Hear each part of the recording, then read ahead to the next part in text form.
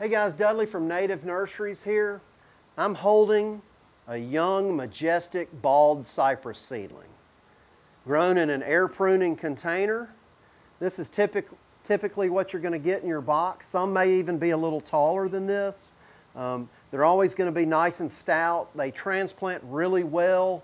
You can put a cypress in a tree tube on a good site, give it some fertilization, full sun. It's not uncommon for them to hit 7 or 8 foot tall in the first year. You can put these on a good site with a tree tube, little fertilization, little weed control, full sun. It's not uncommon for them to hit 7 or 8 feet tall in the first year.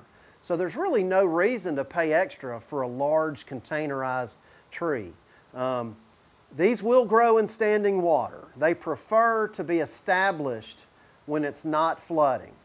So if you can, plant them on the edge when the water's down, that's probably better.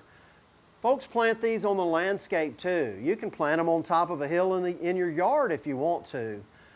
You don't want to plant them in a wet spot if you don't want the knees. I think the knees are cool, but if you're planting them in your yard and don't want to have to mow around the knees, plant them on a hilly spot or on a slope, but not in a poorly drained area.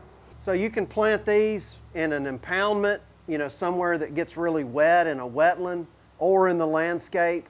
I'm a turkey enthusiast. I like to manage my property to increase wild turkeys. They love roosting in a Baldcypress tree. They have vertical branching.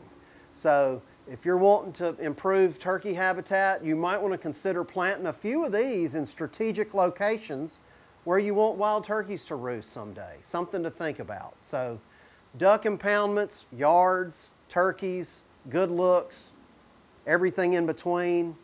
Try Baldcypress from NativNurseries.com.